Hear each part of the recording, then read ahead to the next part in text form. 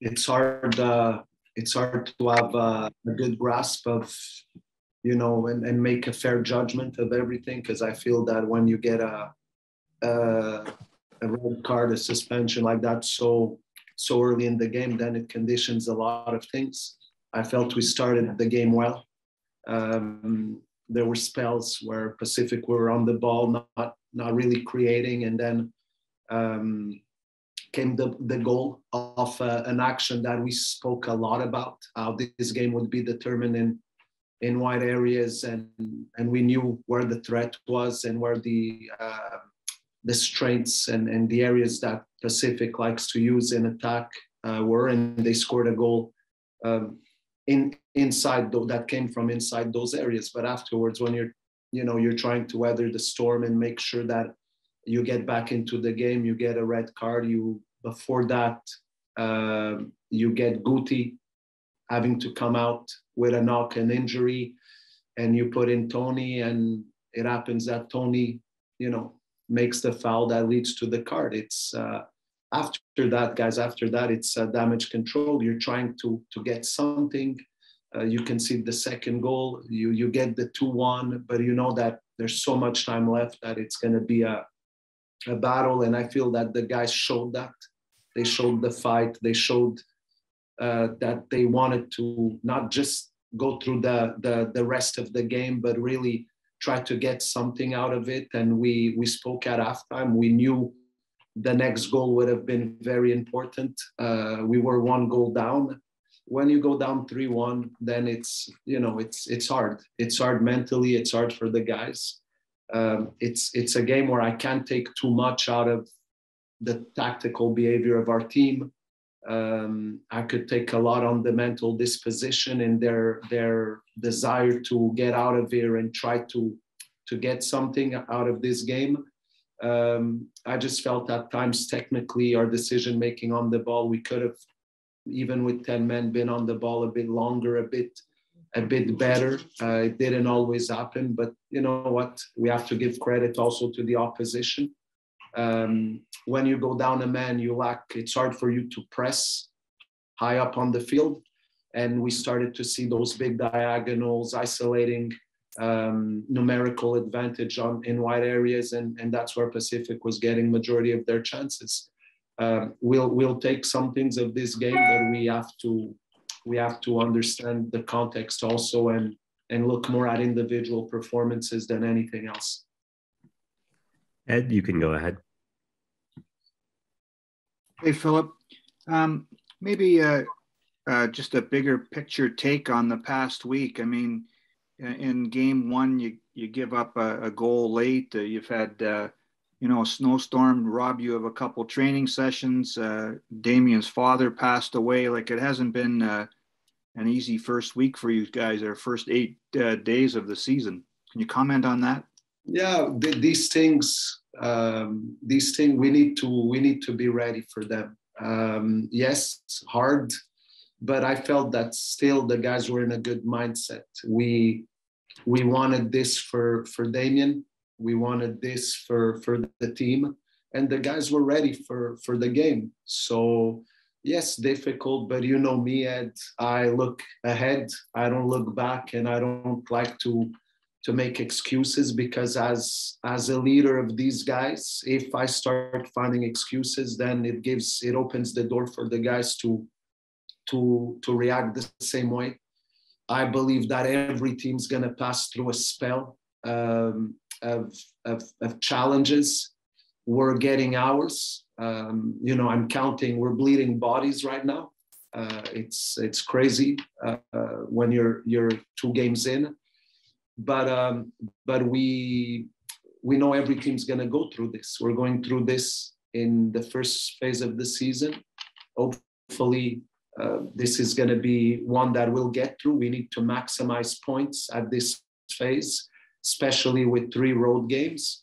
And then, just keep fighting, keep pushing, and make sure that the guys are in a good state of mind and understand the context, so that they don't get down or low in a moment like this. Because at the end of the day, if I'm not mistaken, with the results of this weekend, you know, teams are still very close to each other. So it would be crazy to start looking at the standings or even the table right now.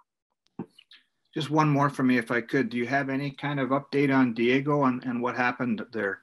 Yeah, Diego felt a pinch on the hamstring that had been injured in preseason.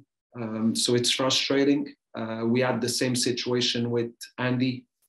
We had the same situation with Brett Levis. We had the knock of Raf, and just wanting to get those bodies back in. We'll see, we'll assess. I still don't know, probably only tomorrow on Gutierrez, but that looks to be like the first assessment.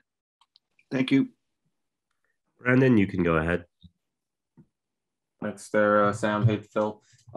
Just wanted to ask you, and I know you sort of started off the press conference by saying that it's hard to take things away from a game like this where you've got an early red card, but just wondering what you made of Jacob Carlos's full debut this afternoon. I felt that, again, I have to evaluate the player in the context. I felt that he worked extremely hard. He had glimpses of quality on the ball. I think that he's a player that could grow. He needs games now. He had his first start.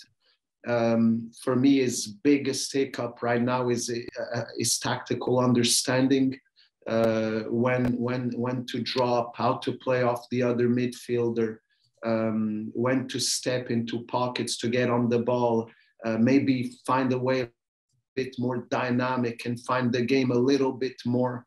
That's the next level for him. I thought he had good moments, but again, it's a player who's in his first professional season, so we need to help him. We need to be there for him. We need to show him and work with him. And I think that he's someone that will grow in the team for sure. And if I can, with the follow-up, I just want to ask a very similar question about Matteo Di Brienne not making his full professional debut, because he did that with Ottawa a couple of years back, but making his Valour debut this afternoon with the 20 minutes or so. No, I think he played last game. I think he came in last game. So his debut was last week. That would be my bad. But just what you made of maybe his of getting another 20 minutes here this afternoon. Again, he's a dynamic player. He's a player with very high energy, but he came in at a time where the game was very broken. So it's hard to make a full assessment of his performance of the 20 minutes he was on the field. I think he's a player he's gonna need minutes, and he's gonna need to manage the highs and the lows that the game has, because he's a player that is extremely energetic, and sometimes too much is not good either. So I think that we know where his deficiencies are, and we're working with him. Appreciate the answers, Phil, and good luck next week. Thank you very much. Benedict, you can go ahead. Thanks, Sam. Hi, Phil. Just wondering what you thought of William Akio in this match. He was pretty involved throughout, especially on your opening goal. Yeah, Willie is a funny one, because again, he started higher up, and then I moved him as a right back, and I think he was steady, but it's like there's expectations, and I could say this openly. We speak with Willie, and we were open with him, and we feel that there's still another level for him. I think he's a player that went to the national team. He traveled, and heavy travels when he went to play for South Sudan during our preseason camp, and I feel he might have arrived a little bit fatigued going into a training camp earlier in the year with no real preseason, and then is going through our preseason, which we worked the high load on the players. Then he goes and plays games with South Sudan, travels back, is involved right away in the game in Edmonton the week he had arrived. So or the 10 days before he had arrived. I think that now it's catching up a little bit to him. That's my feeling. But he's someone that understands his role in the team, and I'm sure that he's gonna grow and be better. I still think there's another level for him. Now today, he's not a right back. He's never played as a right back, and today he had to do the job, and I feel that he coped with it well. I think the 3 points belong to the team. I think the team did enough, but I still wanted more. We wanted more from the position we were in. They went down to 10 men. We thought we should have controlled the game more. Bustos, yeah, he's got that quality on the ball, right? So happy for him to get the 3 assists. But overall, as a team, we want more from a game like this. What is that more that you're looking for? Be more dominant, be in more control. They're down to 10 men, right? And we're up, we're winning. So I didn't think we did that well enough today. And we know it as a group. And it's something that we're going to continue to work on and reflect on. If I may ask, just one more second start for Nathan Mavilla at left back. What do you make of him in a Pacific shirt so far and how he's fared? Yeah, he's fit right in with the group, and that's his personality and that's his character. And he's a winner. He wants to win. He's got a good mentality to the game. So he's done very well. And I'm happy for him. Thanks. Cheers. Thanks, Martin. Over to you, Sam. Go ahead. All right, thank you. We'll get started with, I'm not sure what your name is, but CD Heensaw iPhone. You can start us off. Hey James, it's Cleve here. Hey, just how did you feel obviously when you get an early a red card so early in the game, that changed the complexion obviously markedly of this game. Not so good for them, good for you guys. Just your thoughts on early red cards, and like you said, you wanted the press and you guys did, or you wanted more, but obviously you got enough. We did get enough. I mean, yeah, it changes the game, right? And sometimes a team goes down to 10 men. They can come together and work together and make it difficult. And, credit to Valour, they did make it difficult all the way to the 90th minute. And we need to control the game when we're in that situation. As you said, we're up a goal. We need to control the game. So, overall, we're not happy with how we managed it. But, of course, the 3 points and 6 over the 2 weekends, we'll take that. Just one more. Valour was saying you guys attack wide, and they were looking for that, and they couldn't stop. They couldn't stop you guys, regardless. Just the way you guys use the entire field on attack, it's just become a hallmark of this club. Yeah, it's how we want to play. It's our shape and how we want to attack, and we've got players like Josh Hurd, Kunle Dadaluk, Nate Mavia, who wants to get up. Marco Bustos can go wide, or he can come inside, and it creates a lot of problems. Manny Aparicio also gets out there. So those are spaces that we want to enjoy and we want to attack. And credit to those players. They've been doing it and they're causing problems. Thanks, James. Thank you. Brandon, you can go ahead. Thanks there, Sam. Hey, James. Congratulations on the win this afternoon. Just wanted you to maybe dive into sort of the wanting more aspect of this game this afternoon. Obviously not great to see the own goal, not great to see the penalty given up late.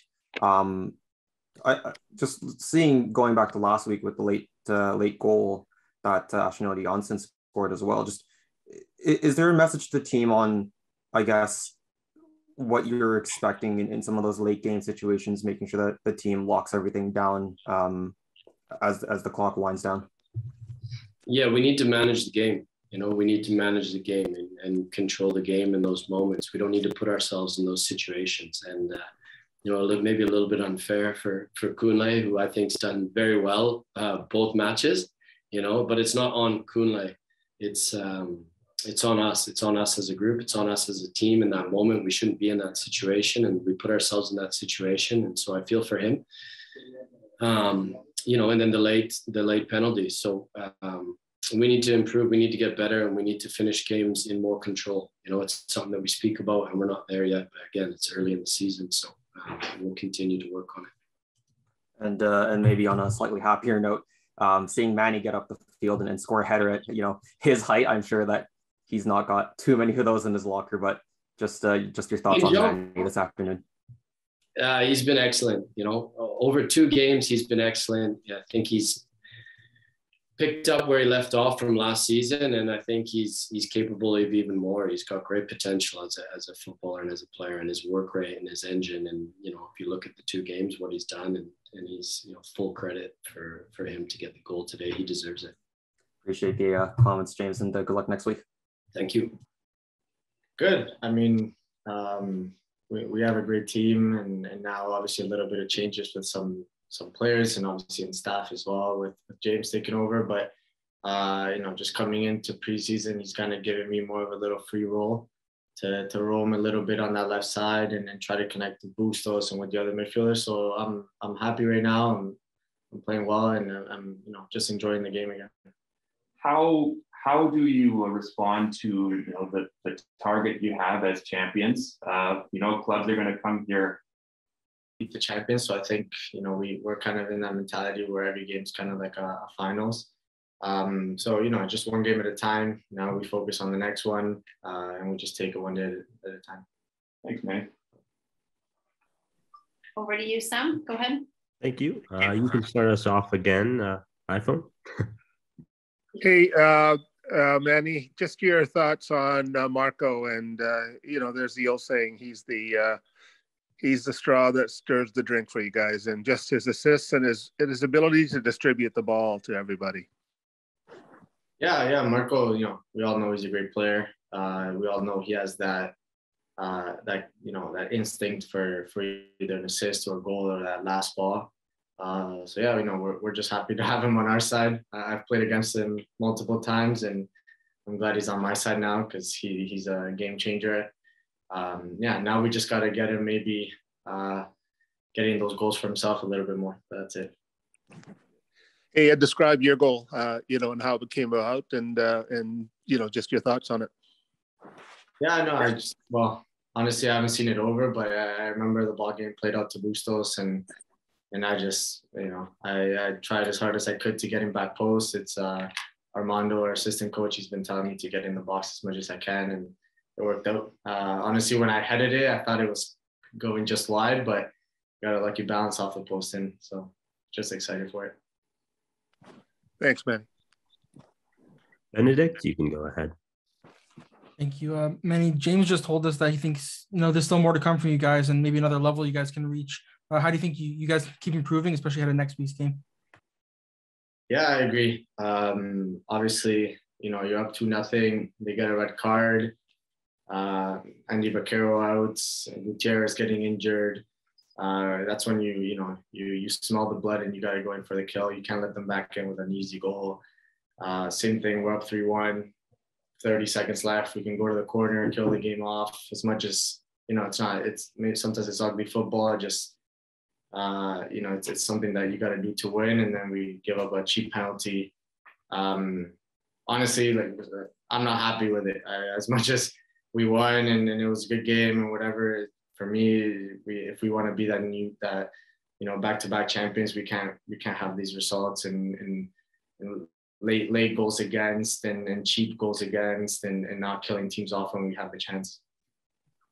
And he missed a lot of last season, but what have you thought of Matthew Baldisimo so far in these first couple of games of the season? Yeah, Baldy's, you know, he's a great midfielder. I think looking back at personally in 2019 when he played the full season, I think he was probably the best number 6 in the league. So if we can get him back to playing that way, and obviously today he showed in the first half, he can run a game. You know, he can get on the ball and dictate the tempo of the game. So it's just good to see him back out there. Thanks, Manny. Thank you. Brandon, you can go ahead. Thanks, Sir Sam. Hey, Manny, congrats on the goal this afternoon. Congrats on the win this afternoon. And I know you just touched on Matt there, but just maybe comments on how the entire midfield unit works for you guys between you, Jamar, and Baldy, plus, you know, Josh and Marco on the wings. Just, it looks like a very complete unit that you guys are running out there on the island. Yeah, I mean, our first, you know, thought is kind of not let the other team breathe. We try to dictate the tempo. We try to, you know, put our guys under pressure whenever they have the ball in there. And then from there, we tried to show what we have as well. We have quality in the midfield, and with Josh and Bustos and even Diaz coming in. So we know when we have the ball, we'll create stuff, but it's just about, you know, making the other team uncomfortable first. You know, you have a guy like Jamar who's giving in a lot of tackles and getting stuck in. Same with Baldy, even myself at times. Josh as well. So, you know, we have a lot of guys who will take it to the other team and then just calm on the ball when we play.